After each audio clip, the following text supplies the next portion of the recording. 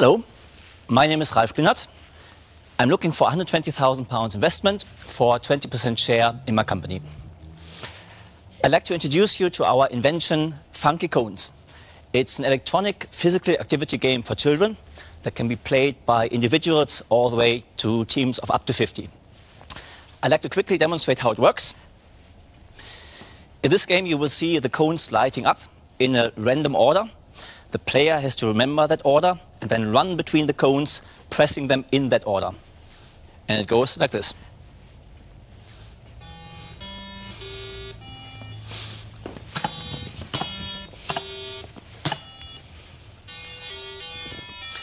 That shows you that I've done it correctly, and it also shows the time.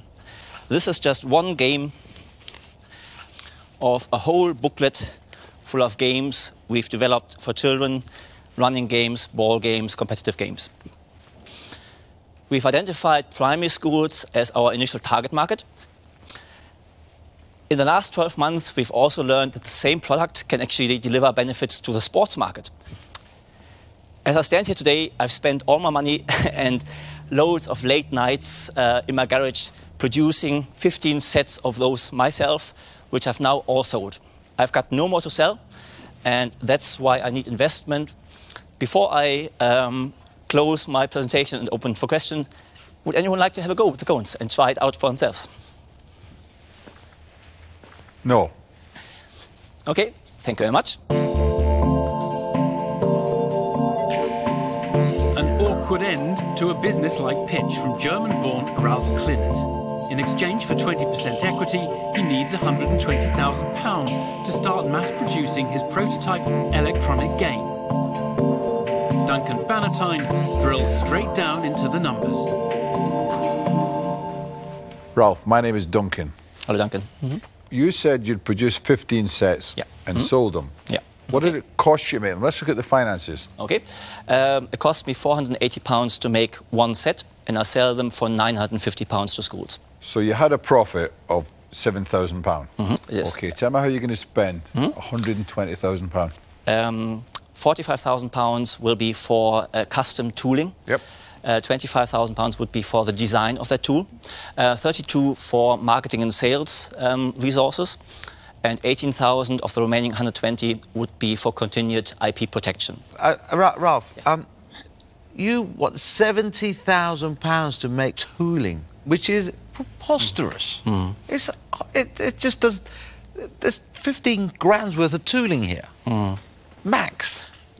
Well, these were the costs that were quoted to me by tool makers and plastic manufacturers for that size. Have you been holding down a job while you've been doing all this? Not for the last 5 years, no. That's my full-time job. How have you lived?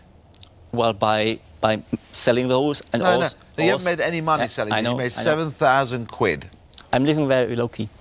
And also, I was very fortunate in getting government grants. More taxpayers' money. How much did the government give you? 148,000 altogether.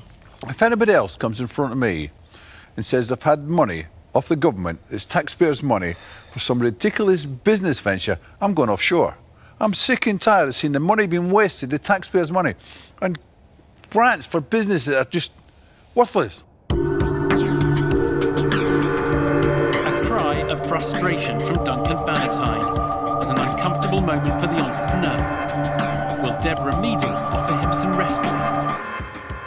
Ralf, hi, I'm Deborah. I don't share Duncan's rant on grants. I think grant system is a very good system to have to get product off the ground. What worries me is you won't care if I hand my £120,000 over because it's not your money.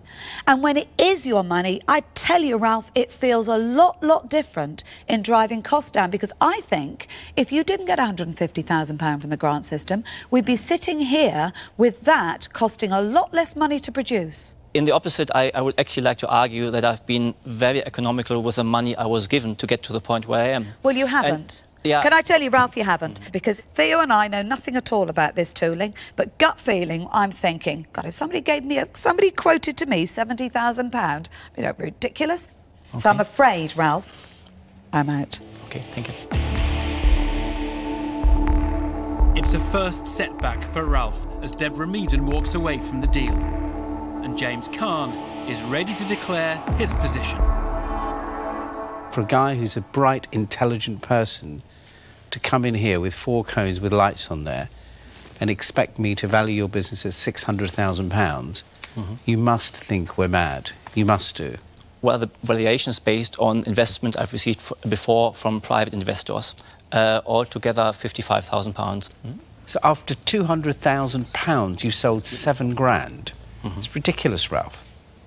I'm out. Ralf, you talked about primary schools. When my grandfather was a boy, it might have been intriguing to see lights flashing in different ways. But I don't really think that when children now look at technology, that's what they're thinking about. I think it's advanced way beyond that. Only a complete idiot would invest in this, so I'm out. Thank you very much. 2 more dragons out, and it looks as though Ralph's time in the den could be brief. But Peter Jones is looking intrigued. Ralf, I'm Peter.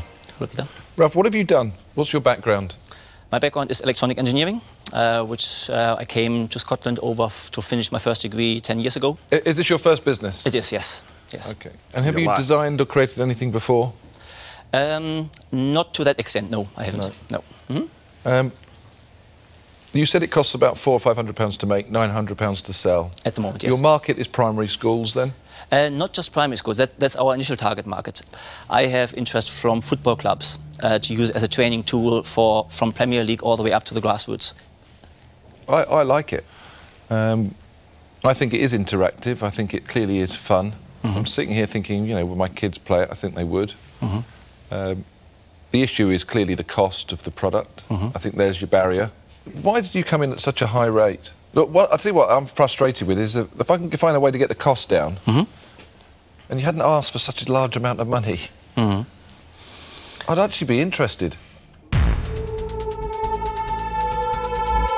At last, some let-up for the level-headed entrepreneur, but still no offer of the £120,000 investment he badly needs. Now, Theo Paphitis wants to interrogate Ralf on his costs. How much would you be able to make these for if you were mass producing them? We are confident we can make them for £175, as you see them in front of you, instead of 480. And I've got the plans already for it. That still sounds high. That's still based on just a volume of 1,000 units. So if you can get it up to a reasonable volume and get the manufacturing done abroad, I'm sure we can get it down to far lower than that. It's an understated revelation, but a potentially important one nonetheless. Will the opportunity for reduced production costs be too little, too late for Peter Jones? Ralf, here's my thought about it all. I've clearly said I like it. Do I like where you've been trying to push and where you see the market? No. Okay. Do I see huge potential in other areas? Absolutely. On a potential global scale. Okay.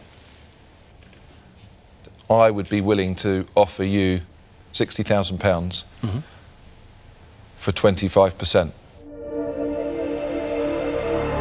An unexpected turnaround, perhaps, but Ralf now has an offer. But it is for half the money, and strict rules state he must receive the full amount he's asking for, or he walks away with nothing. And there's just one dragon left. This only works, in my mind, if the price comes down. So, I too are going to make you an offer. £60,000. Okay. 25%. Ralf now has a complete offer, but at more than double the equity he wanted to give away. Are you in any way prepared to negotiate on the equity share you requested? Because half of what I've worked for up until this point is just a large chunk. And I would be far happier and if you could approach Ralf, that a little bit further. Ralf, if this is a great success, your shareholding is hugely valuable and it'll make no difference. If it fails, we've all lost money and it's made no difference.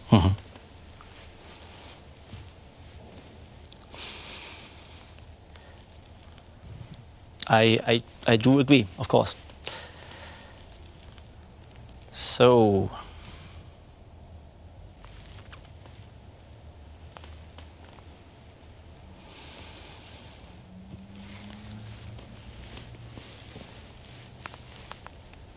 would you be happy to go lower with your share, or is that your final offer? You're making life difficult.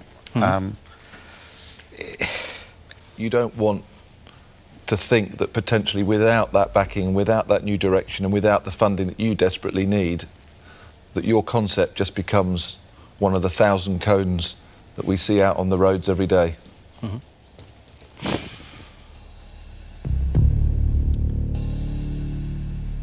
Okay, I'm happy to accept your offer. Hey!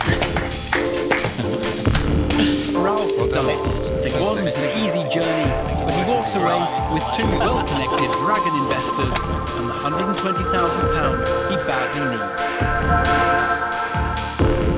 What a great deal! That is going to be so fun.